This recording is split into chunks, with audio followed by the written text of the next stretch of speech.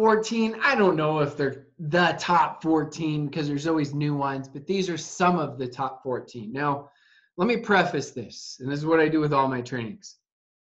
You're not allowed to get overwhelmed. Okay, so that's one of the first things you need to hear from this training. You aren't allowed to get overwhelmed. You need to find one thing to integrate and implement, and then after that, you can come back to this training and you can find the next thing that you want to integrate and implement, because everybody's at different levels.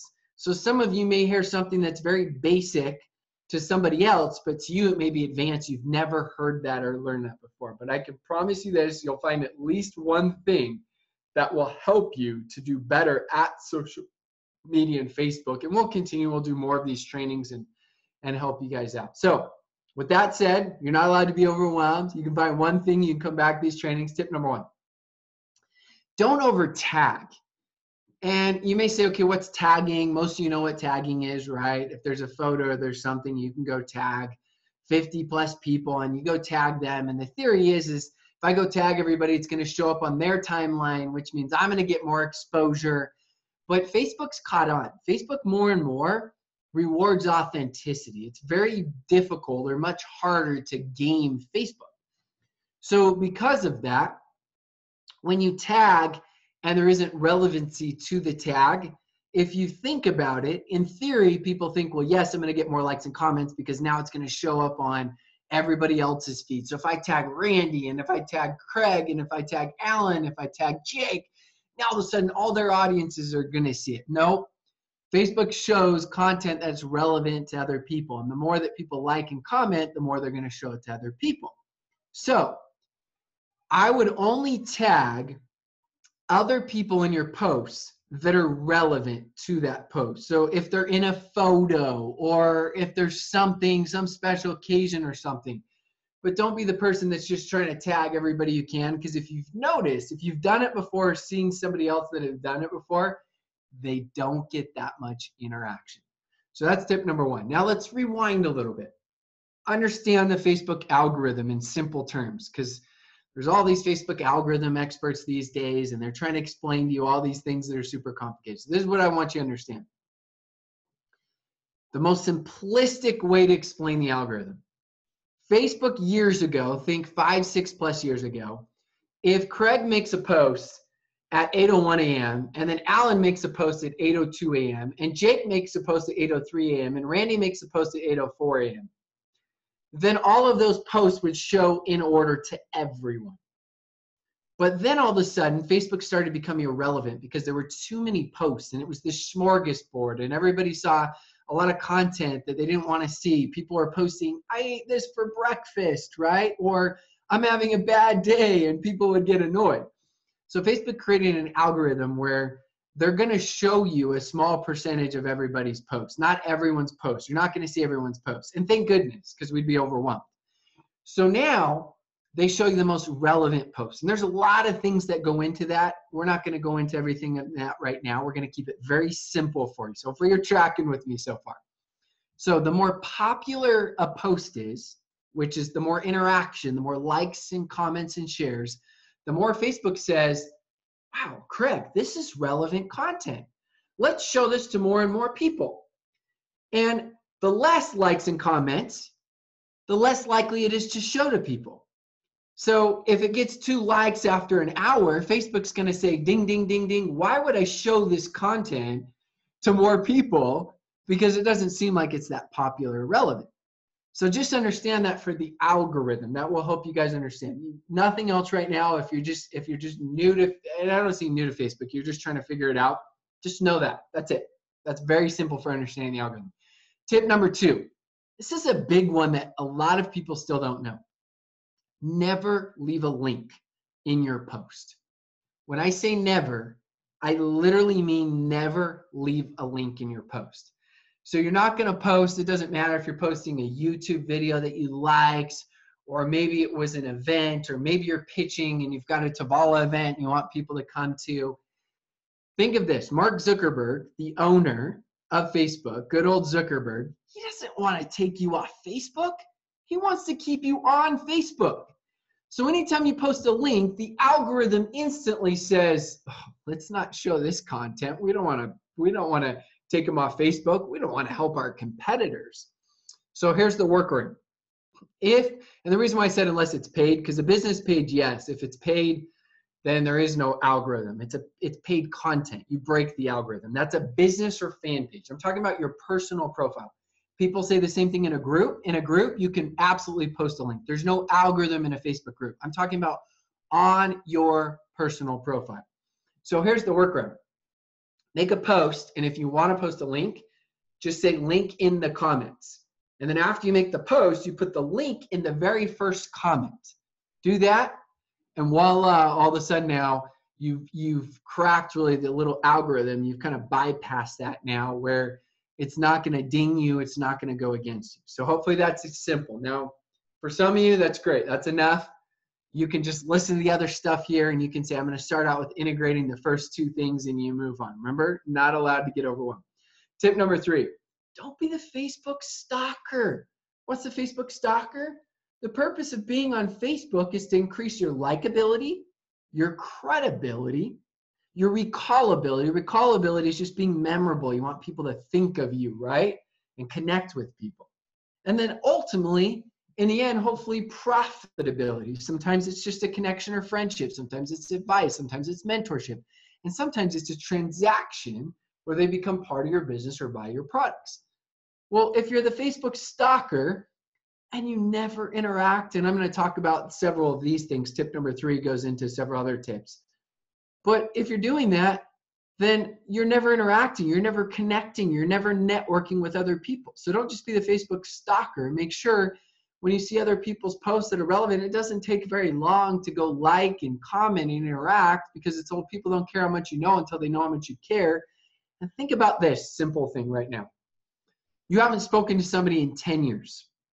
Imagine if you start to comment and like their posts for the next 3 months. And I don't mean crazy, obsessive, stalker, or weird, or anything like that, but just normal. You're being authentic. You're being you. Imagine if you reach out to that person now. How much less awkward is it? They feel like there's this connection and you guys have been in touch, even though you really haven't. Think about that. So that's understanding Facebook. And that goes with tip number 4 is comment on other people's posts. Just take the time to show that. Number 5, I always say unclutter your feed. There's a couple things that you can do. You can click on when someone's a friend and on the following, and you can click on unfollow. So let's say you want to stay friends, but this person's just, we'll call them negative Nelly. And they're always negative, and it's just cluttering your feed, but you don't want to unfriend them maybe. Well, some of them you can unfriend, others you can unfollow so you don't see their content, but you're still friends with them. And then other people that are maybe potential clients, maybe they're potential connections, maybe they're leaders inside of your company that you want to follow their content so you can stay up to date. You can go and you can click on see first. So you click over the following right there. And if you click over the following right next to the friends, you'll see first pop up. You have up to 30 on see first. So now I have 30, which I wish I could have 50, but now I've got my see first with the people's content that I want to see all of the time. So I'm uncluttering my Facebook so that it's a lot more simplified so I can maximize it. You can do the same thing. Maybe you have your top 10 potential prospects and leaders that you want to make sure you're interacting with. So that's one thing to understand. The next thing, tip number 6, sounds really simple, but I hope you understand it. Have a well-done profile and cover photo. Why? That's your brand. That's your first impression. They say first impressions can last a lifetime. So think about this. You go to somebody's Facebook, they added you as a friend. You're like, okay, who is this person that added me as a friend? And you go check out their profile. And they have a picture of themselves and some cartoon character. Or they have a picture of themselves and they've got 7 cats. Now, I'm not ripping on cats. Great. You love cats, you love dogs, but you're probably going to be less likely to take that specific individual, right, and accept them as a friend. So have a well-done profile and cover photo that conveys your brand, conveys what you want to convey. Right now, this one is, I just updated mine. So the one I have now shows me speaking, and it shows a new family picture. I want to show that, yes, I speak, so I want to show some credibility. And then I also want to show my family because that's the most important thing to me. So think about that as you're doing it. And it's just simple. Once you set it up once, you're good. You can update it once or twice a year. So again, don't get overwhelmed. Hopefully you're tracking with me. So tip number 7, when you make a post, try to reply to everyone who comments on your posts. Now, if you make a post that gets way too many comments, that's called positive stress, and you don't need to go reply to every single one's comments if you don't want to. But remember, what did I teach you about the algorithm? The more popular your post is, the more people it's going to be shown to. So Facebook's going to say popular post, show it to more people. So when you're replying to everyone's comments, what are you doing? You're making your post even more popular. It's almost like you're boosting your own post. So yes, you can say, you can look at certain influencers and you can say, well, this big leader doesn't do that. Well, if they're getting so many comments and likes, then it's almost like they've bypassed the algorithm where they can post what they ate for breakfast and they get 100 or 200 likes. That's not relevant. They've kind of bypassed that now because they've created that credibility and likability where everyone's just going to like whatever they post.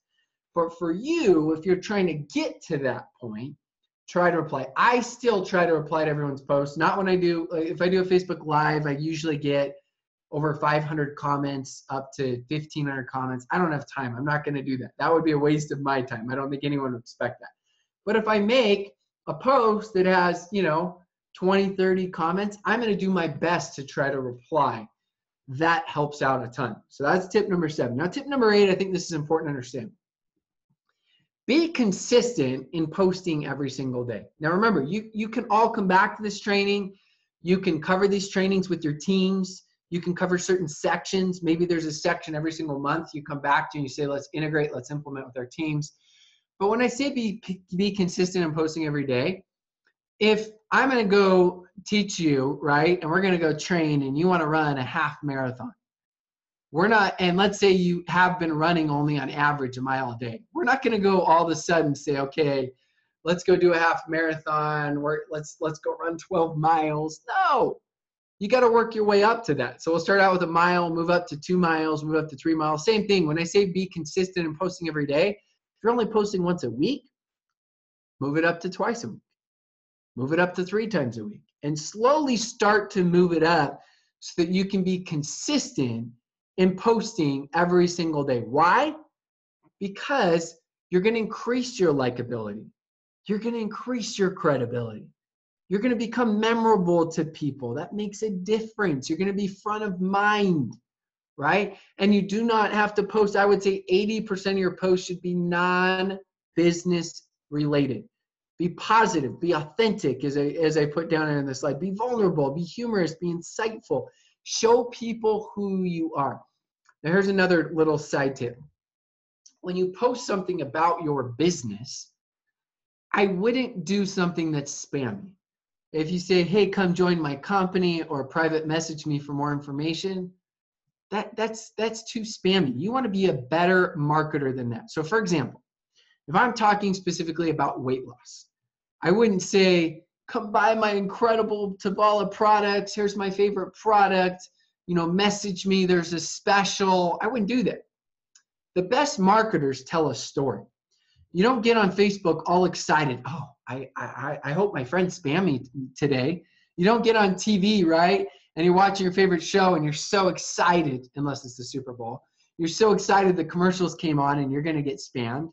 You don't get so excited that, you had 10 people knock on your door to pitch you something, right? Where it's the door-to-door salespeople who I respect a ton because that's hard. But you don't get excited. So why would we be those people on Facebook, on social media? Provide value. And so you may say, well, what kind of posts are you saying, Rob? So if you're going to make a business-related post, why not share a story? So let's say you had a friend and she had a baby 2 years ago. And she hasn't been able to lose the baby weight for 2 years. Well, I would say, okay, share a story of, hey, my good friend Mary, she had her 3rd child 2 years ago. She hadn't been able to lose the weight for 2 years. And in the last month, she's lost 20 pounds. And The best part is she feels like she has more energy than she's had in years. Big shout out to Mary. Congratulations. That right there, that's a value post. That's called pull marketing, attraction marketing. You're probably going to have more people that message you about that than you would of private message me. Think about this. Everybody knows they can private message you. By you saying private message me, they're less likely to private message you. Think about that. So there's two things to understand. One, by telling the story, you're going to have more people private message you. Number two, by telling the story, now when you end up reaching out to these people on Facebook, you've created some rapport. You've created some credibility. Now maybe instead of closing 1 out of 10 people, you close 2 out of 10 people. Huge difference there. So I think it's important for you to understand really the purpose and what you're doing and building. And hopefully you all kind of do a little mastermind with your little core groups and you create, what are some value posts we could do? What are some stories we could tell? Facts tell, stories sell. People don't appreciate it when you're in their face. So instead, get really good at telling a story. That's what we do as network marketers. And everything we do, we get really good at telling truthful, authentic, powerful stories. Okay, again, hope you're all tracking with me. It's a little bit hard. I'm not on the Facebook Live. I'm on the screen share here, so it's weird, right? Normally you got a crowd or Facebook Live, so you got all this feedback going on. Instead, it's just Craig and I just talking to each other, you know, actually me just talking to Craig and Craig just there like probably like, I hope I get one thing out of this whole thing. So it's all good. So don't worry. Like I said, you figure out, because everyone's at different stages in we'll say in their Facebook world. So my goal is to try to cover as many beginner, intermediate, advanced, and make it so it's not just one training one time. It's one training where you can come back to this over and over and over again over the course of weeks and months and mastermind with your group. So tip number 9, very simple one, but it's powerful. Add emojis to every post. One recent study says 33%. Another one I just read said 50%. It's going to increase engagement. So here's a simple tip. When I say add emojis, don't look like you're in preschool where you have 3 words and then you've got 5 emojis and then you have 5 more words and 6 emojis. No, just you can go look at my posts if you want. I keep it very simple. I add emojis, but if you notice the right place, like it's not over the top or anything like that. So you can always look at my posts and kind of see. It's taken me time to learn how to do it. I used to not do enough, then I did too many. So I've really learned a lot of this stuff really just through trial and error. Tip number 10, Facebook Lives. Facebook Lives will be promoted on Facebook at least 10 times more than any post that you make. And the reason is because Facebook wants to own video. Facebook wants to own video. So because of that, and Facebook has found that people are liking videos more and they want to stay relevant. So there's just something to a live video. So I'm not saying that you have to do live videos to build your business. I'm saying that if you can learn to do them, it may be the greatest thing that you could learn. It's painful at first because you're not going to have as many people that are on watching it or tuning in. I get it 100%. It's so painful. But if you can learn how to do them, it's also going to make you a better trainer. It's going to help you to become a better communicator. I know for me, even after I had made a lot of money in this industry, my first 6 months, I still felt uncomfortable doing Facebook Lives. I felt more comfortable on stage with 10,000 people than I did doing Facebook Lives. So I get it. So I'm not telling you have to do them. I'm just telling you that they will be promoted heavily on Facebook and it's increasing. They said this year they're going to promote them even more. You notice, just go on your feed and it just feels like it's, wow, live, more than ever. So that's something really important. Tip number 11, really simple tip. I would add 3 to new people, 3 to 5, max 10 new people a day. Again, for some of you, that's overwhelming because you're just getting on Facebook. You don't have to do that. The reason why I think that's great is because now you're increasing your circle of influence, your audience, you're getting to know new people, helps you to never run out of contact. So the next question is well, where do I add people? I'm not sure where to add people. Do I just add random suggested friends? My simple suggestion is just go to Facebook groups of things that you're passionate about. If you're passionate about hiking, go to a Facebook group, go interact, go comment, go make a post on that Facebook group so they start to get to know you a little bit. Go add friends. The second thing is if you see a friend that makes a really good post that you love, you resonate with, and other people like that post, why not add some of those people? Those people are thinking the same as you. They're like-minded. So you're just looking for people that are like-minded and add those people and make friends with those people. And I'll talk about that here in a second. And then you can delete a couple people. If people are totally inactive, if they're negative, if you wish them a happy birthday and a week later they still haven't responded and you don't know them at all, it's probably a sign that they're not really active on Facebook unless they have a huge following. And that's okay to delete to make sure you keep that Facebook really clean. So last 3 tips here. And then you guys can take a deep breath for these last 3 tips, and then we are done and you're good and you can figure out which is your favorite. And I'd love for you, if you're watching the Facebook Live, drop in the comments below what's been the most insightful tip for you, what's been the most helpful. So if you're watching this live right now, and also drop in the comments where you're tuning in from. I love going back and looking. City, state, province, country, where in the world you are tuning in from. Give a huge shout out. So tip number 12, this should be common sense. Don't spam new contacts. You don't go make friends with somebody. They add you, they accept you as a friend request, and then all of a sudden you just shoot them a link. Again, people don't care how much you know until they know how much you care, is what John Maxwell says. So cultivate a relationship. Now don't over cultivate, meaning don't go, where you're spending like 6 months trying to make friends and you never transition to business. On average, it's about the 3rd time where you can transition a conversation into asking them what they do for a living, or asking them, or getting them to take a look at your product or your business. Now, when I say on average, sometimes it does naturally happen the first time in a conversation. Sometimes it's the 4th or 5th time. But the purpose of networking, the purpose of social media for you from a business standpoint, is to take strangers, turn strangers into friends, friends into family. Think about that.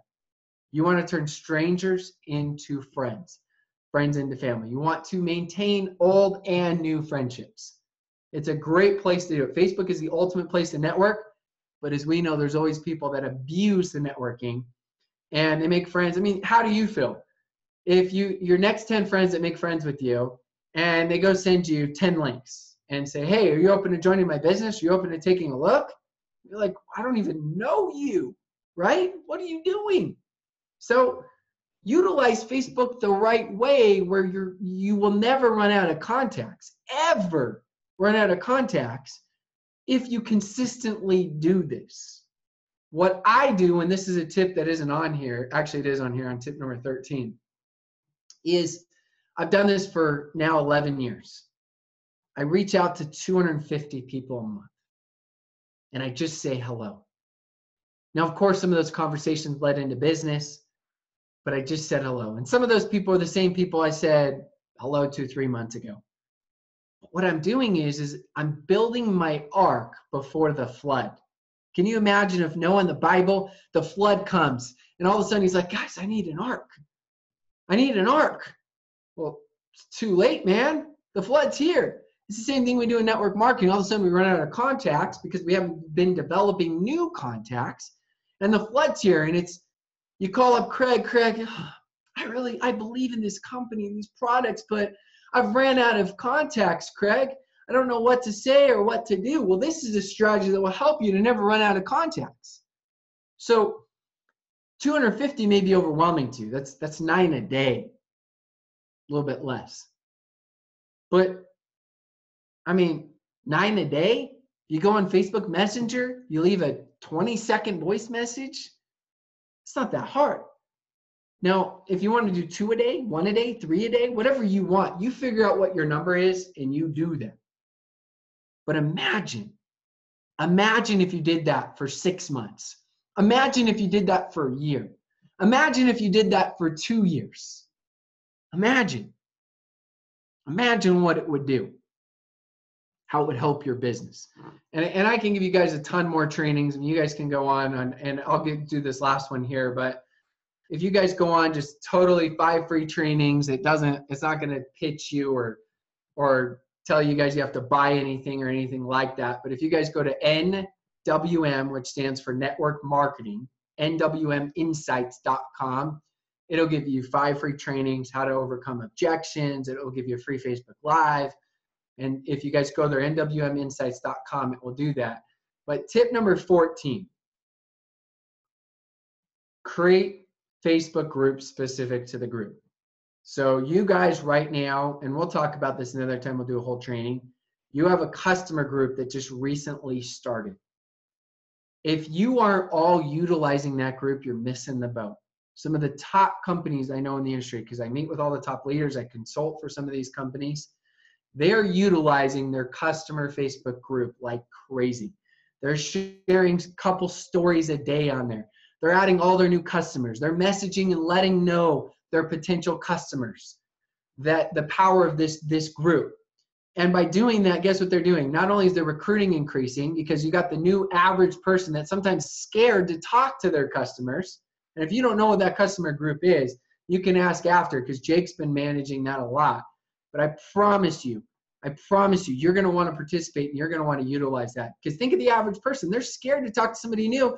But if you get the average brand new person and you teach them a strategy of messaging their friend first and say, hey, look, I'm going to add you to this group. I think you're going to love these products. Check out this group. You're going to see a lot of information. If you don't like it, feel free to leave. Everybody can do that and add 10. So if you add your 10 new people that join, added 10 people, that's 100 people that join that group. You're increasing recruiting. You're also increasing retention, because those people that order the products are going to see continual stories of the Tavala products and how they work. I promise you, if you're not utilizing that group, you're missing the boat. And it takes time to kind of learn the art of how to do that and create duplication models. And then obviously you have your other Facebook groups, for leaders and the masses as far as just building their business, and you're utilizing recognition. I know that is a lot of content, a lot. But the great part is you can find that one thing that resonates the most with you. The great part is you can come back and watch this training over and over again.